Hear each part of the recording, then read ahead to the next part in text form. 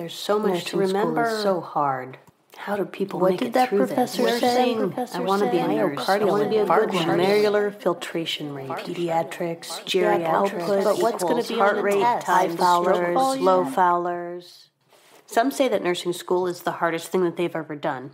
I'm Dr. Hobick, and I am a passionate nurse and a passionate nurse educator, and I'm here to help. Join me on Nursing with Dr. Hobick as I review topics and highlights from nursing school and try to help nursing students become confident nurses and provide the safest, best quality patient care that's possible. Hey, and welcome to Nursing with Dr. Hobick. Today, we're going to talk about pain. We're going to talk about inflammation, to be more specific. So the first thing that you have to think about is inflammation and what it is. Inflammation is part of the immune response, and it is caused by the release of chemicals that will trigger a vascular response so that more fluid, prostaglandins, cells such as white blood cells, leukocytes, come to the injured site. This is where we get our redness from vasodilation and swelling or edema. And while we have a relationship between inflammation and infection, these are not always the same thing. Inflammation is part of the body's natural response to damage. When we have an infection, we do see inflammation, but we also see inflammation after an injury or just plain tissue damage that doesn't involve an infection. Don't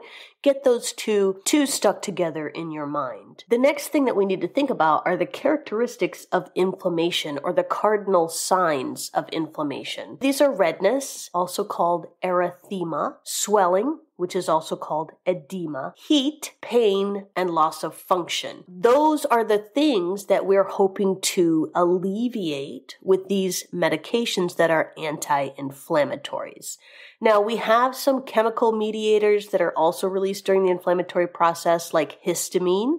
This is the first mediator in the inflammatory process. This is the one that causes dilation of those arterioles and increases capillary permeability so that that fluid can leave the capillaries and go to the injured area. Kinins, like bradykinin, increases that capillary permeability and the sensation of pain. Also, we have prostaglandins, which are those chemical mediators that are in the exudate of the inflammatory site. These have a lot of effects like vasodilation, relaxation of smooth muscle, again, increasing that capillary permeability and sensitization of nerve cells to pain.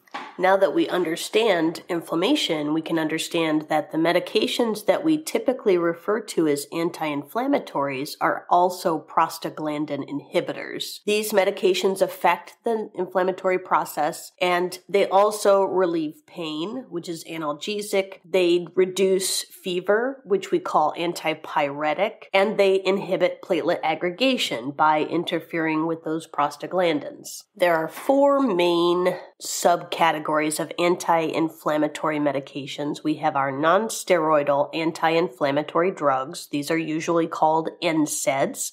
We have corticosteroids, disease-modifying anti-rheumatic drugs. You'll hear these referred to as DMARDs, and anti-gout medications. Each of these works in a different way, but they achieve anti-inflammatory effects. First, we're going to talk about NSAIDs. These are non-steroidal anti-inflammatory drugs. So these are medications that are not steroids.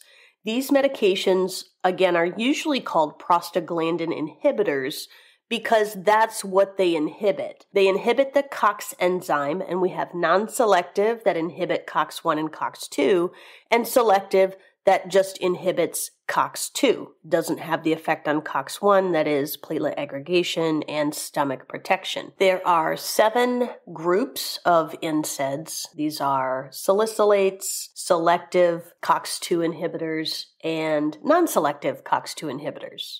There are 3 NSAIDs that are available over the counter, and those are aspirin, ibuprofen, and naproxen. And we're going to talk about aspirin first. Aspirin falls into the salicylate category, and it's also called acetylsalicylic acid. And the reason I mention that is because you will sometimes see it written as ASA.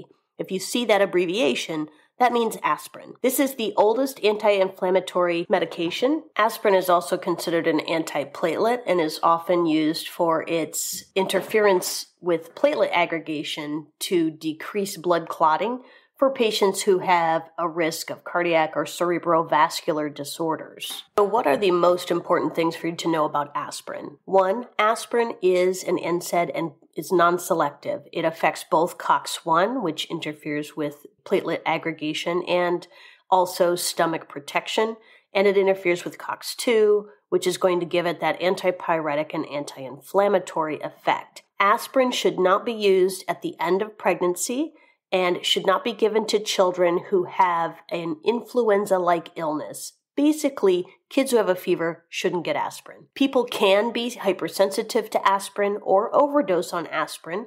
We can check a salicylate level, which would be the serum blood level of the medication. And the symptoms that we would see for these folks are going to be tinnitus, which is ringing in the ears, vertigo or dizziness, and bronchospasm, especially in an asthmatic. We want to keep an eye on those patients for those things. You will want to put Reye syndrome, R-E-Y-E, together with children and fever in your mind, because that's another thing that we need to know about aspirin. That's the reason that we don't use aspirin in children who have an influenza-like illness or who have a fever, because there is a connection between aspirin use, that kind of a sickness, and Reye syndrome, which can be fatal. Patients who take aspirin regularly may need to switch over to an enteric-coated formulation so that it is not affecting the stomach as much. Remember that you cannot crush an enteric-coated aspirin. That just totally defeats the purpose of having it be enteric-coated. Indomethacin was the next NSAID that was introduced, and it's usually used for inflammatory conditions like rheumatoid arthritis, gouty arthritis, and it's also used for osteoarthritis. This is another prostaglandin inhibitor, and something to know about it is that it's highly protein-bound and it will actually displace other protein-bound drugs. This means that it could result in potential toxicity. Remember that medication that's going to have an effect on the patient is the bioavailable medication, the medication that is not bound to protein. Indomethacin can be really irritating to the stomach, so should be given with food. Indomethacin can also cause water and sodium retention, which means it can increase blood pressure. Let's talk about diclofenac sodium. This medication is also highly protein-bound, and it has analgesic and anti-inflammatory effects, but not really much in the way of antipyretic. Again, this medication is typically used for rheumatoid arthritis, osteoarthritis, ankylosing spondylitis. A side note, as an instructor, if you don't know what these conditions are, stop for a moment and look them up so that you understand why we would give these medications for these. Ketorolac is another medication that's similar to diclofenac. You can hear the similarity in the names. This one is also injectable and is the first injectable NSAID. Ketorolac is actually equal to or superior to the analgesic effect of opioids, and so is often used post-operatively. We can give this one IV, IM, by mouth, and there's actually even intranasal preparations. The next group of NSAIDs are relatively new. These are aspirin-like, but have a stronger effect and create less GI irritation. These are still highly protein bound, so you'll want to think about that when you're administering. These medications are typically better tolerated than other NSAIDs, and while we have gastric upset, it's not usually as much as it is with aspirin or indomethacin. Ibuprofen is the most commonly used type, but we also have naproxen that falls under this category. There are other medications, but they're not as widely used. Things you should know about ibuprofen: it can increase the effects of warfarin, which is an anticoagulant, a couple of types of antibiotic, the sulfonamides and cephalosporins, and phenytoin, so we should avoid it with those medications. And any patient who's taking insulin or oral hypoglycemic agents have a high risk of hypoglycemia. Meloxicam falls under another group called oxycams. That makes sense, doesn't it? There are a few other medications in this group, but this is indicated for a long-term arthritic condition like rheumatoid or osteoarthritis. They also have the same sort of issues like epigastric distress, ulceration. Incidence is lower than for some of our other NSAIDs, and so these are well tolerated. And their major advantage is that they have a long half-life, which allows them to be only taken once per day. These can take a couple of weeks to really show a full effect. And again, highly protein bound, so thinking about that when we're administering them. Our general side effects with all of these first-generation NSAIDs are really about the same. Most of our NSAIDs have fewer side effects than aspirin does when taken at the anti-inflammatory doses, but we do still have gastric irritation as a common problem.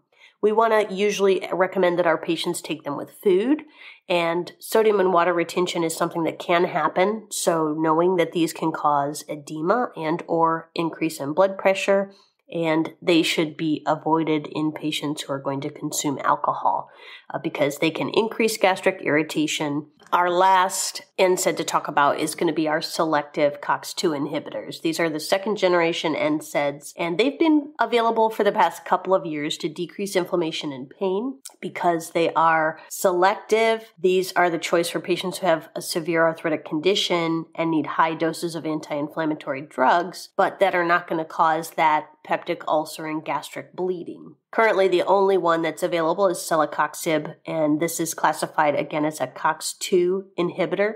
Nabumetone and meloxicam are similar and can be used, but they're not considered true COX-2 inhibitors. Corticosteroids are used to suppress the inflammatory process. Because of their numerous side effects, they are not the drug of choice for ongoing relief of inflammatory conditions. They're typically prescribed in a large dose that then tapers off over 5 to 10 days. For example, 40 milligrams every day for 3 days, then 30 milligrams every day for 3 days, 20 milligrams every day for 3 days, 10 milligrams every day for 3 days, and so on. These medications should not be abruptly stopped. And again, because of the number of side effects, they are only appropriate for short-term therapy. The next category is the disease-modifying anti-rheumatic drugs, and these include immunosuppressive agents, immunomodulators, and even antimalarials. These medications are typically used when NSAIDs are no longer controlling this immune-mediated arthritic disease sufficiently.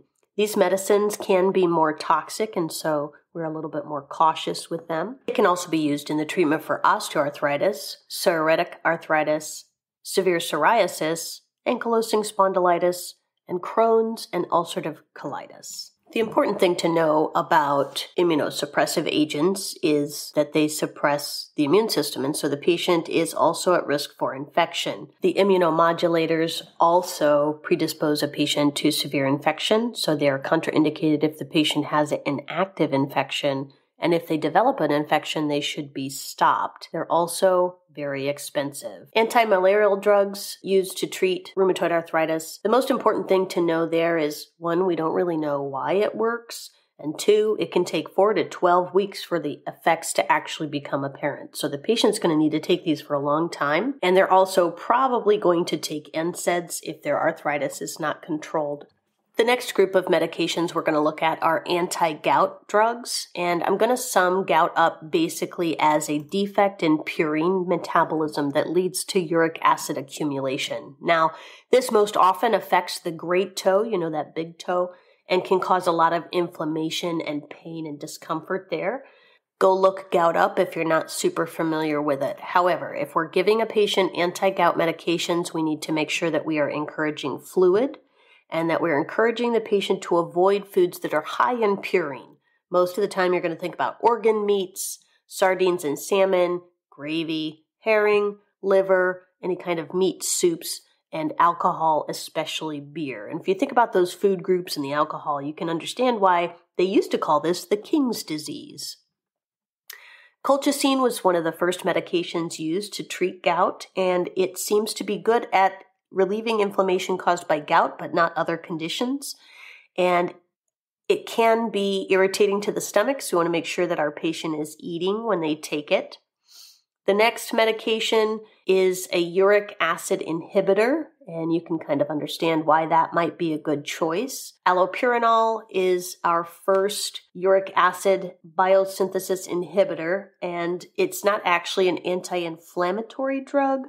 Instead, allopurinol actually inhibits uric acid biosynthesis and so lowers uric acid serum levels. The last group of anti-gout medications are uricosurics, and when you hear besides the uric acid, urics at the end should tell you it's urine. So this is blocking the reabsorption of uric acid, which is going to promote excretion of the uric acid and so decrease the serum levels of uric acid. Probenecid would be the medication that I would think of here, and we need to know that we can take probenecid with colchicine, but not with aspirin. Also, the uricosurics can lead to kidney stones just because we're increasing the amount of uric acid that's leaving through the kidneys. So we'll want to make sure that we encourage that fluid intake increase. As a quick wrap up, we have our anti-inflammatory medications that are going to decrease the inflammation, which is, remember, part of the immune process, usually associated with joints or damage. We have our NSAIDs, which are non-steroidal anti-inflammatory drugs that can mimic steroids. These medications typically block both COX-1 and COX-2.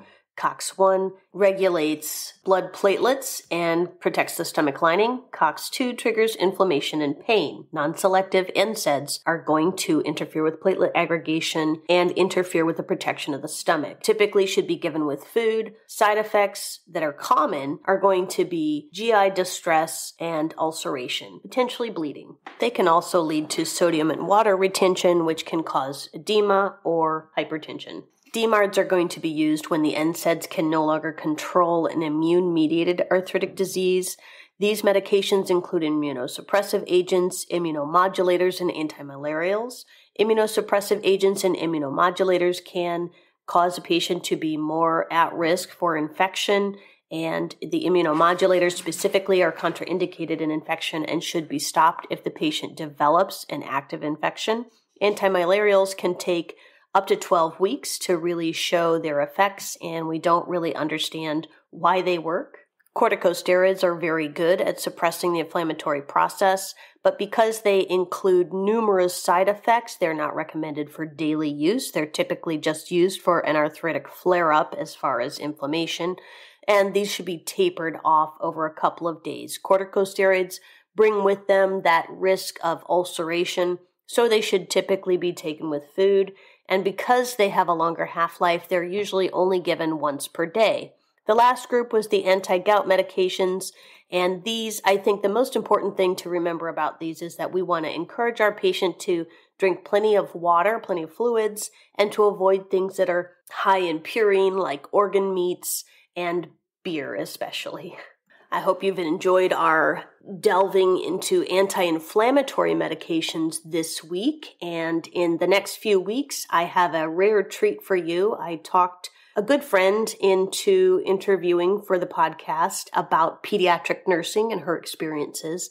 And as I get that edited, I will get it posted probably in a couple of parts because it's such a long interview. We had a good time. I hope that you enjoyed today, and I look forward to interacting with you in the future. You can find me on the interwebs at Dr. Hobbick anywhere, Facebook, Instagram, Twitter. I'm on TikTok. And so let me know if there's some stuff that you'd like to chat about or you'd like to hear me talk about. And otherwise, have a great day, and I'll see you next time on Nursing with Dr. Hobbick. Hey, this is Dr. Hobbick. First, I want to say thank you for listening. This podcast is intended for nursing students to help them understand concepts that they're learning in nursing school, and maybe for students who just graduated and want to refresh on concepts, or nurses who just want to listen. Anyway, I do want to thank you for listening, but I also want to say that by listening to this podcast, you agree not to use this podcast as medical advice to treat any medical condition in either yourself or others, including but not limited to patients that you are treating. I want to encourage you to consult with your own physician for any issues you may be having. They will be your best source of information that is accurate and consistent and based on research and evidence. Again, thanks for listening, and I'll see you next time on Nursing with Dr. Habeck.